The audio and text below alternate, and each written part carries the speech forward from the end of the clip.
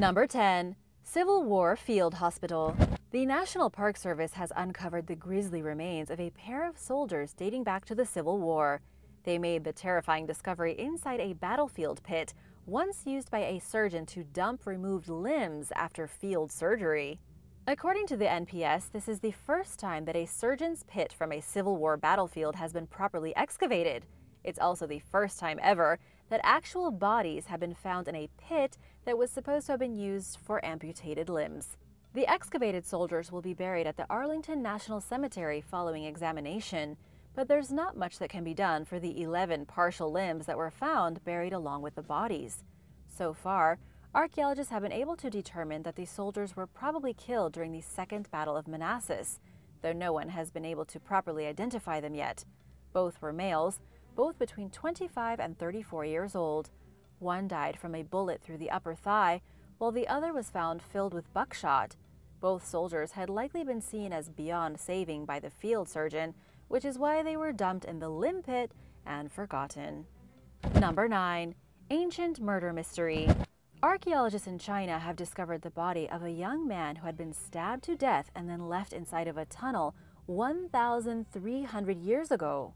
Chinese archaeologists are calling this a very ancient murder mystery. They first came upon the mystery while excavating a tomb at the Xianzi Cemetery in the Ningxia region. There, the young man's body lay riddled with stab wounds. The team was able to estimate his age at around 25, and they believe that he was still alive when dumped into the tomb shaft and left to die. The murder itself took place around the year 640 AD, but even with all the archaeological evidence, what happened that led to this unfortunate man being stabbed at least 13 times in a violent assault remains a mystery. They even found that his arm was severely cut, suggesting he had been trying to cover his face during the attack. The tomb he was found in is from the East Han Dynasty, between 25 and 220 AD. The vertical shaft in which the body was discovered was part of a robber's tunnel. Grave robbers had been going down to raid the tomb. The best guess archaeologists have is that the murder victim came across their crime and tried to stop them. Then, to cover up what they were doing, the grave robbers killed the bystander and hid him inside the tomb. After they finished pillaging it, the thieves covered the entrance to the tunnel and left the bleeding man to suffer and die. Number 8. Mass sacrifices. 600 years ago in the northern coast of Peru, there was a terrifying massacre. Scientists now believe that at least 140 children, 3 adults, and 200 young llamas had their hearts removed during a massive ritual sacrifice in the 1500s. The sheer amount of bones was quite the shock. Gabriel Prieto, expert in archaeology at the National University of Trujillo, began excavating in 2011. He and his colleagues were stunned to discover so many skeletons of children especially, most of them between the ages of 6 and 14. Judging by the way the bodies were buried, all their deaths were part of a single choreographed event on one traumatic day. Their mummified bones were uncovered lying on their side, rather than the more commonly seated position, and none of them had any offerings buried with them. Some of the older children's faces had been stained with red face paint and were buried wearing ceremonial headdresses. Then each child was surrounded by either 1 or 2 young llamas. All the children, boys and girls included, were killed the exact same way. A single slice across the sternum caused them to bleed out and die. As if that weren't bad enough, researchers found evidence that their rib cages were open so that their hearts could be removed immediately after death. It's possible that this even happened while the heart was still beating. The question remains, what happened here? The sacrificial event took place around 1450 when the Chimu ruled the region. The empire flourished from the 11th to the 15th century, but something really bad must have happened towards the end for them to think that their gods were angry with them. Prieto and his team said that there were heavy rains and flooding in the area that could have caused catastrophic damage to the food supply. To stop the rain, they sacrificed their most precious possessions. Number 7. Bodies from World War I. Over 100 years after World War I, a tunnel was discovered in France filled with the bodies of 270 German soldiers. These soldiers had been buried alive in the Winterberg Tunnel, near the small town of Kraun in the north. They were part of the 111th Reserve Infantry Regiment participating in the Second Battle of the Aisne. They suffered a miserable death when a French artillery shell detonated on the tunnel. All entrances were closed, and the men inside were trapped. They were stuck inside the collapsed tunnel for 6 days before they were all dead. As the oxygen began to run out, the German soldiers either braved the airless vault and suffocated, killed themselves, or begged their comrades to kill them. Either way, all 270 of the soldiers died in the tunnel. Naturally, French authorities were not that eager to open the tunnel back up, and eventually people just kind of forgot about it. It was finally opened by a pair of amateur historians, a father and son team. Alan and Pierre Malinowski used a mechanical digger at a mysterious site where the pair had found the remains of machine guns, gas mask canisters, and other artifacts from World War I. Instinct told them that this was the legendary tunnel that had been sealed for over 100 years. So they dug through the earth until they finally broke open the tomb. What they found inside was terrifying. The men who had been trapped ever since May 4th, 1917 were still in there. The air smelled strongly of death. The pair sealed the tunnel back up and contacted the authorities, who now have been tasked with getting the remains out and back to their home country of Germany. And now for a city beneath a city. But before that, it's shout-out time! Big thank you to Among Stories and Ty Regwin for supporting this channel. You guys are the best! Be sure to subscribe if you haven't already for more videos like these. Number 6.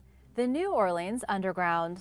Today, New Orleans might seem like any ordinary above-ground city, albeit a little rambunctious. But beneath the surface is a secret trove of archaeological treasures. A lot of it has to do with Storyville, the infamous red light district that operated in New Orleans from between 1897 and 1917. After prostitution was declared illegal, Storyville was forced to shut down. It was at around this time that plumbing was being introduced to Louisiana. People started using indoor plumbing, and so their old, outdated privies in their backyards became dump sites for garbage. Over 100 years later, archaeologists have been finding terrible things underneath Storyville, buried in these ancient toilet dumps. One of the discoveries was a collection of preserved goat jaw bones. They were taken from an outhouse pit beneath the French Quarter on St. Peter Street. According to archaeologist Ryan Gray, the goat jaw bones were probably left behind by a tailor. Tailors often used goat brains to process and tan their hides. To get to the brain, the tailor had to get the whole goat head. This resulted in plenty of bones being tossed into the backyard dump. Number 5. Ghost Village. The village of Old Perythia is located on the island of Corfu in Greece. It was abandoned in the 1960s, and then it became a ghost village. Hidden in the mountains, just far enough away from the coastal beach towns, this ghost village has recently been brought back to life. Old Perythia was founded sometime in the 14th century during the reign of the Byzantine Empire. Today, it's the most ancient village anywhere in Corfu. It was built high up in the mountains, surrounded by forests to be safe from any potential pirate attacks. Back in those days, pirates frequently pillaged coastal towns, and there wasn't much the people living there could do about it. Old Perythia was built where the pirates couldn't easily reach. Living in the secluded wilderness also helped the people of Old Perythia to avoid diseases that spread along the coast, and they were also safer from mosquitoes. The beginning of the 20th century was when Old Perythia turned into a spooky ghost town. Being secluded was fine before the modern age, but now people were moving to the coast in droves. Eventually, there were only about 4 people left in the entire village, earning it the title of abandoned. The good news is that now, Old Perythia is coming back. While it was inconvenient for pirates, it's in a great location for the modern day, and slowly more people are trying to renovate this once spooky ancient place. Number 4. Killed Crusaders. Archaeologists have uncovered the mass grave of a group of slayed crusaders in modern Lebanon. In total, 25 men and teenage boys were uncovered at the bottom of a dry moat surrounding the ruined St. Louis Castle in Sidon. Radiocarbon dating shows that they were almost certainly Europeans from between the 11th and 13th centuries. They were Europeans convinced by priests and kings to pick up swords and reconquer the Holy Land. Sadly, most crusaders were amateur fighters and didn't have much experience. Traveling those great distances back in the day would have already been a challenge, let alone wearing armor and trying to fight in a far-off place. St. Louis Castle was taken by Europeans during the First Crusade in 1110. The Crusaders then held on to the strategic point for over a century, until two devastating attacks in a row. The Mamluks attacked in 1253, then the Mongols in 1260. According to Richard Mikulski, one of the archaeologists working on the project, the men had probably died during one of these attacks. Richard went on to say that the soldiers were found with wounds primarily on their backs, which means they were probably running away at the time they were killed, and their bodies were dumped into the castle moat and forgotten. Number 3. Spider mutants. Researchers at the University of Wisconsin have used the scientific technique of RNA interference to create the very first spider mutants in the world. This horrifying discovery resulted in scientists creating the first genetically engineered daddy longlegs spiders. They first sequenced the entire genome of the daddy longlegs, then used RNA interference to shut off certain genes. They created daddy longlegs spiders with unusually short legs. According to Guilherme Gainet, the lead author on the study, they altered two Hox genes, which resulted in a gross malformation of the spider. Instead of being born with the normal long legs that give the spider its name, it had shorter legs, completely changing what the spider is supposed to be. While this might not seem that terrifying, unless you're the spider, it's opened the door to possibilities that are truly scary. Now that scientists know how to genetically create spider mutants, who knows what animals they'll experiment on next and what they might do? This is how all these superhero origin stories start, right? Number 2. Asian mummies. Archaeologists have finally solved a bizarre mystery involving mummies that goes back 4,000 years. About 100 years ago, a small group of mummies were uncovered in China's Taklamakan Desert. At this point, mummies hadn't really been found in China before. For this reason, scientists believed the people must have come from the West, sometime during the Bronze Age. When they moved to China, they brought with them their Mediterranean practices of making mummies. But keep in mind that the discovery was made over a century ago. They didn't really have the technology to properly identify the mummies or look at their DNA. But now, Chinese researchers have finally traced the ancestry of the creepy mummies back to a group of hunters from the Stone Age. These hunters had nothing to do with Europe. In fact, they had been living in Asia for at least 9,000 years. According to the researchers, the mummies belong to members of the Xiaohe culture. Alison Betts from the University of Sydney says researchers know almost nothing about these people, other than that they were nomadic and apparently were mummifying their dead. Number 1. Siberian graves. In Siberia, archaeologists have uncovered an ancient grave that dates back 2,500 years. This grave holds the remains of 4 humans from the long-extinct Tagar culture. 2 of the individuals appear to have been warriors, a male and a female. The third body belonged to a woman, while the fourth body belonged to an infant. Along with the remains, archaeologists found all kinds of amazing weaponry. They uncovered bronze daggers, war axes, and even battle knives. Plus, they found ancient items better suited to a prehistoric beauty parlor. They found bronze mirrors, fashion equipment, and even fancy combs made from animal horn.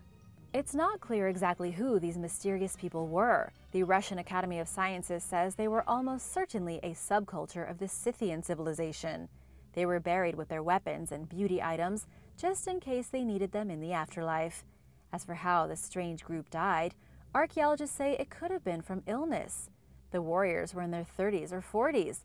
The third woman was older, somewhere in her 60s, and the infant was only a few days old.